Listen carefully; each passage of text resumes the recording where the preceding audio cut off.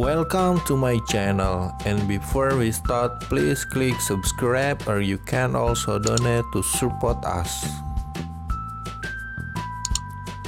I have just tried opening Windows 10 32-bit VirtualBox on my new laptop, but I'm getting this error while starting to boot the operating system.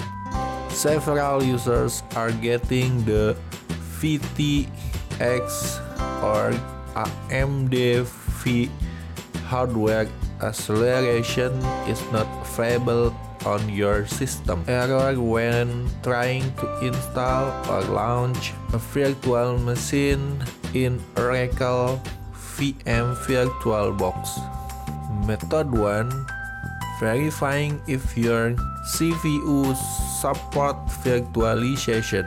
How to verify if your CPU support virtualization automatically? One of the easiest way to find out if your computer support virtualization is to use a tool called SecurAble. This tool will analyze whether your CPU support virtualization or not.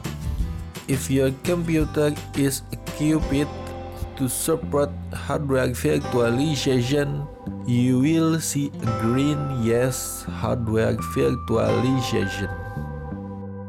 If your VirtualBox is running on a box with an Intel CPU, download and install the CPUZ tool. Ensure that VTX is listed in the instruction pan. If not, you may need to change BIOS setting. Method 2. Disabling Hyper-V. Hyper-V, formerly known as Windows Server Virtualization, is Microsoft virtualization technology. Hyper-V is perfectly capable of creating virtual machine on 32-bit and 64 system running Windows, but it's not used by VirtualBox or VMware for stability reasons. Try to disable Hyper-V to resolve the VTX or amd-v hardware acceleration is not available on your system error. There are multiple methods that you can follow to disable Hyper-V and allow VTX or amd-v to take over. Feel free to follow whichever one you feel more comfortable with.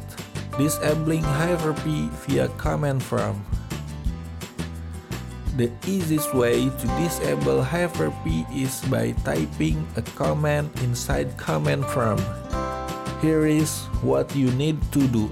In the command prompt, type and paste the following command and press enter to disable the Hyper-V function. Disabling Hyper-V via GUI. Another method to disable the Hyper-V technology is to use the control panel interface. This method is slower, but should be prepared if you are not comfortable with running command via the terminal. From the Windows Features menu, expand the Hyper-V folder and make sure to uncheck Hyper-V Management Tools and Hyper-V Platform before clicking OK.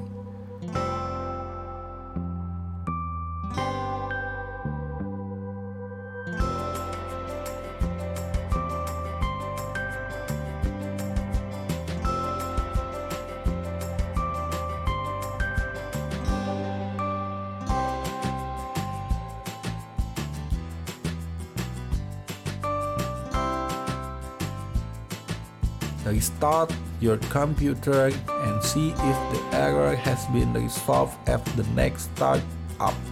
If you are still encountering the VTX or AMD hardware acceleration is not available on your system, move to the next method to ensuring that VIE or NX is enabled from VirtualBox Manager.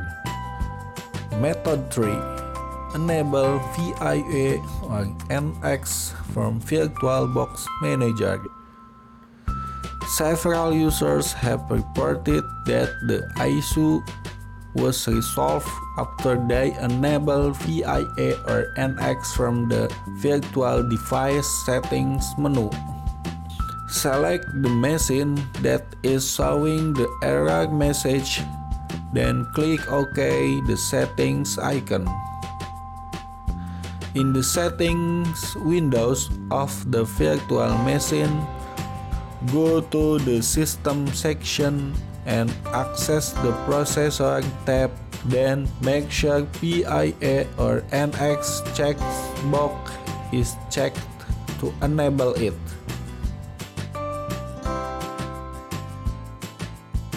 If you are still seeing the VTX is disabled in the BIOS for all CPU modes, move to the next method. Method 4. Enabling virtualization within BIOS or UEFI. If you have an Intel CPU and uninstalling Hyper-V didn't solve your problem, or your virtualization apps reported that Intel VTX was disabled, you will need to access your computer BIOS or UEFI settings. Another reason why you might get the VTX or AMD hardware acceleration is not available on your system error is due to virtualization being disabled from your BIOS settings. When you manage to find the option, make sure you enable it.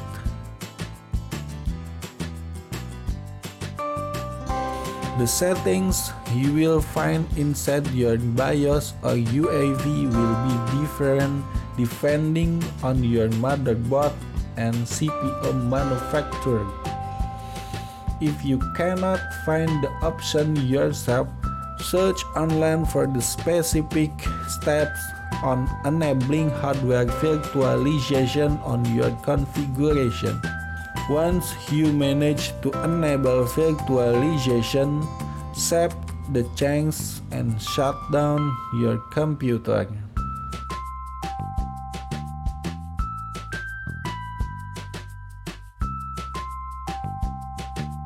Modern CPU includes hardware virtualization features that help accelerate virtual machine created in VirtualBox, VMware, Hyper-V, and other apps. But those features aren't always enabled by default.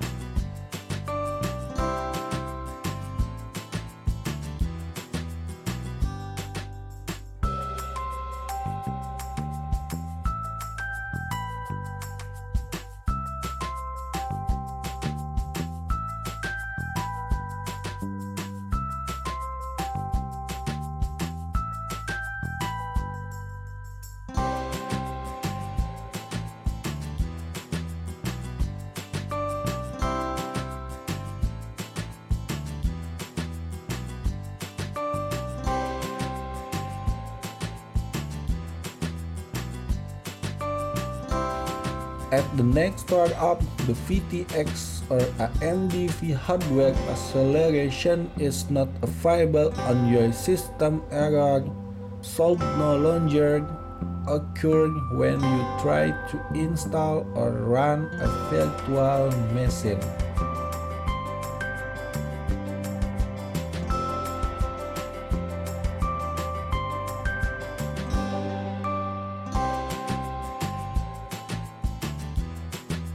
That is 4 methods how to solve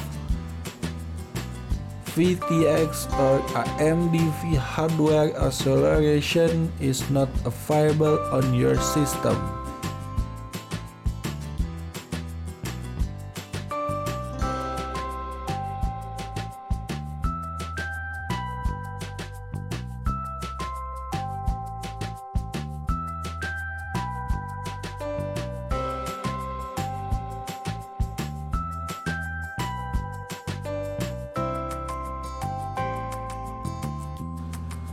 See you in the next video.